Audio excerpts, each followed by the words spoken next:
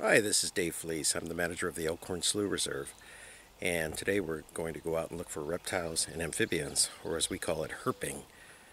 And that means we're going to go to different parts of the reserve and look under cover that I have placed on the ground. So, hold on, and here we go. So I've placed items on the ground here that serve as artificial cover, and the hope is that some of these animals will find protection underneath these boards.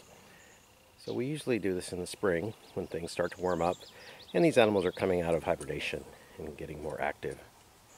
I always try to use some sort of device to lift the boards with, and this is actually designed for rattlesnakes. It's got a little grabber here, and I don't use it much for rattlesnakes, although I have, because we do not have rattlesnakes here at Elkhorn Slough. But if you're going to do this at home, please use a rake or a stick or something so that your hands are not going under places where you can't see. And so with that, here we go. So this is a board that's been here for a few years. And let's take a look if there's anything under there. Nothing there. See a little stink bug.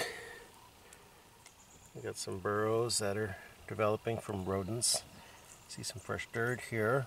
So these, who knows how deep these burrows go, but that's where snakes will spend much of their time.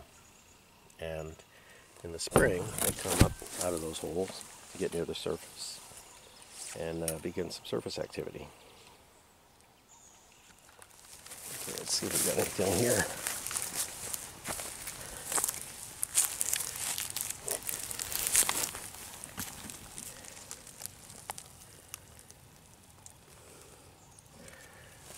Just a centipede, minding his own business there.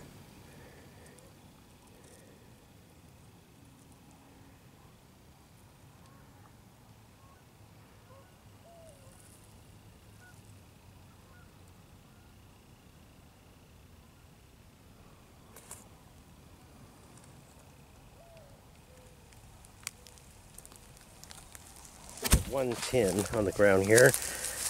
Actually carried this on the trail home from work one day, about a mile, carried it, placed it here. I only have one of these. Wonder why.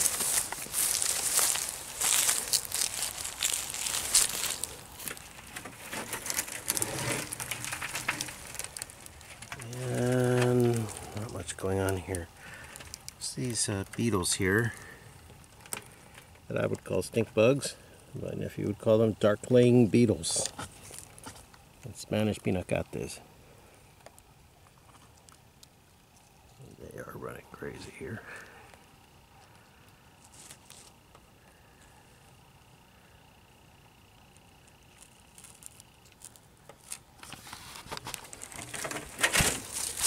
Let's check out this board over here. It's about the largest board I got. As far as I'm concerned, the bigger the better.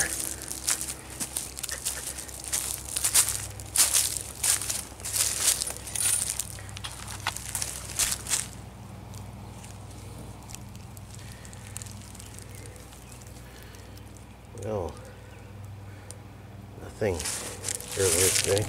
Well, there's the ensatina. There's a nice little centipede. Go down the hole. There's a slender salamander. So you can see him very well there. And then over here, really got an excellent board here.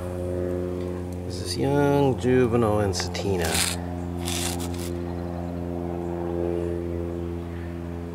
This is a lungless salamander.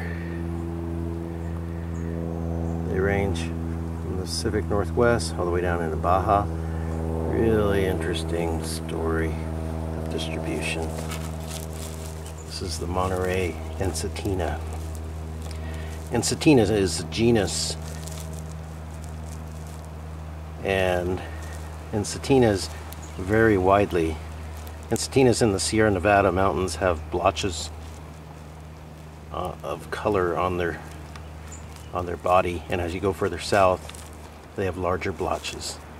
Ensatina on the coast are patternless, and it's thought that Ensatina originated in the Pacific Northwest, dispersed from that point, and as they went south, they diverted, with one group going down the Sierra Nevada mountains, the other coming down the coast. And so the ones that went down the Sierra Nevada are very different, with those large blotches, as opposed to the ones on the coast. But they're all the same species. This animal's starting to get into a defensive pose, arching his back, and if we really tick him off, he may exude some toxins out of glands on his tail and his back. There, have this diagnostic constriction in the tail there that you can sort of see. There he goes. He's a little excited. He's a cool guy. He's only about 2 inches long. Pretty common here, but very cryptic. So you don't see him unless you're really looking for him. Very cool. That's our Ensatina. Now let's go over here where the slender salamander was. Alright, we're going to view this salamander in the hand. As you can see, he's very small. And they sort of get into this, they curl up into this watch spring position, and they really do blend in.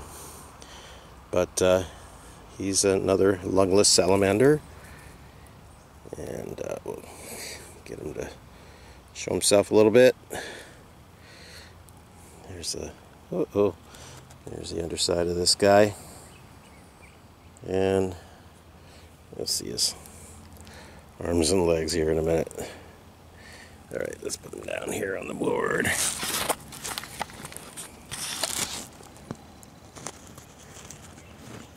There we go. You can see his arms, little toes, big, nice tail, big healthy individual. They store fat in that tail. So this guy's doing well. They're extremely common in our oak woodlands. There's several species in California, and there's more species every time they do some DNA analysis. There are some species that live in desert areas where there's little seeps, and some of those animals have a range of 100 feet or so, and which means that anywhere out of there they would not be able to survive. Remarkable animals surviving in extreme conditions. Well, here it's a little more ideal, nice and moist, because again, lungless salamander, which means he's breathing through his skin.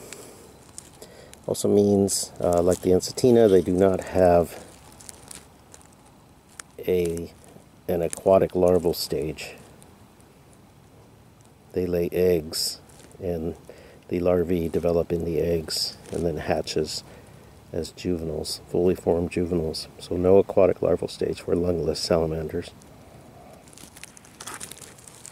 Okay, just managed to expose a very nice Batrachoseps slender salamander here. There we go. This guy's probably 3 inches long. Beautiful animal. It's about as big as they get. Definitely got some disturbed habitat here. Some poison hemlock, non-native grasses. And we got a board here.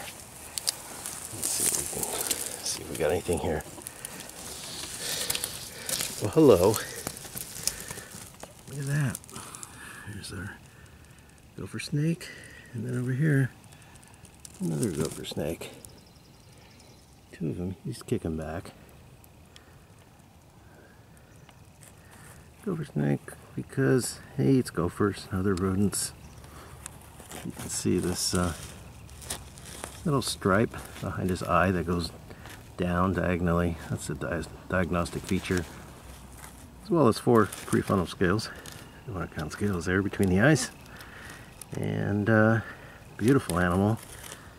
You can see there's a lot of variation in their patterns. This guy, a little bit lighter. Very nice. They're fairly inactive now. There's a nest right behind them. Maybe they're waiting for that mouse to make use of that nest. And they'll be first in line for a meal. So that's great to see. 2 snakes. Earlier this week there was 1 snake here. So animals are starting to move. And they're moving. Where are they moving from?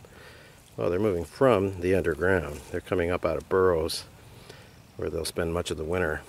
And then when it's warm enough, they'll come up to the surface. These boards allow them to come near the surface, get warm under the board, perhaps a little heat coming through the board without exposing themselves. It's very cryptic animals. All right, buddy. I'm going to leave you alone here. Okay, watch your head. There we go. Okay, let's see what else we can find. We're at a different part of the reserve here. I wanted to come check this board right here.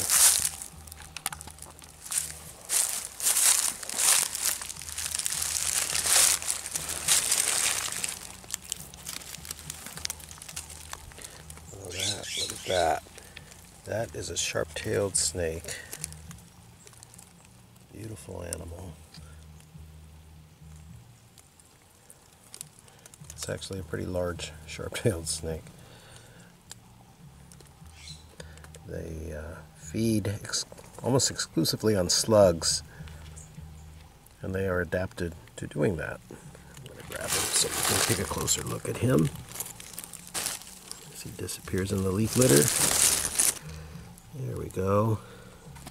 As I was saying, sharp-tailed snakes are adapted to feeding on slugs. They have the terminal spine on their tail, which you might be able to see there, is very pointed. It's thought that that allows them to sort of anchor themselves in the ground as they wrap their mouth around a delicious slug.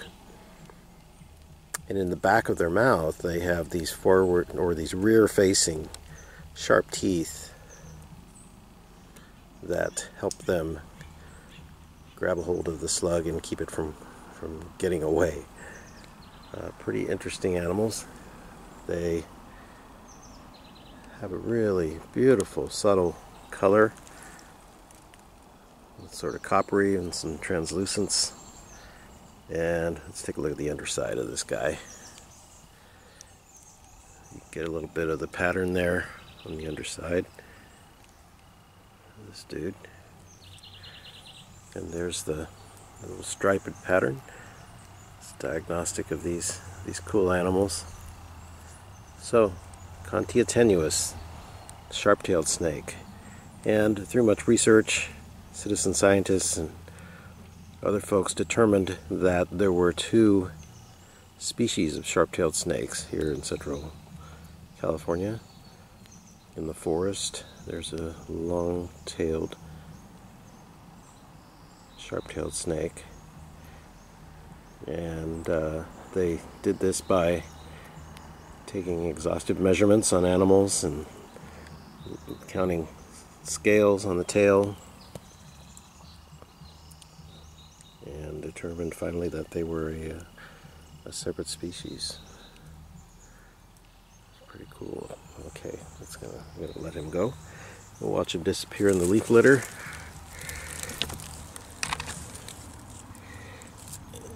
And here he goes. There he goes. So you can see, very cryptic. They're probably extremely numerous. There's 2 under this board actually. Here's one over here that's been watching us.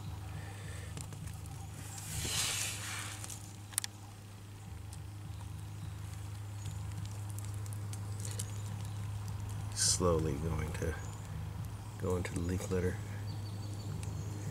So this is where they reside, and you'd never know it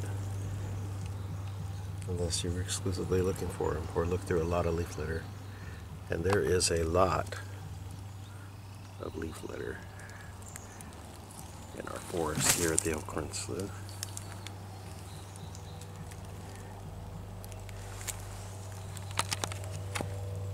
So, sharp-tailed snake, one of the more interesting snake species that we have around here. Well, thanks for coming along on this little herping adventure. Hope we can do it again soon. And I also hope that someday soon we'll be able to open our gates and open our trails up so you can come out and explore these upland forests here at the Elkhorn Slough. Thanks. We'll see you soon.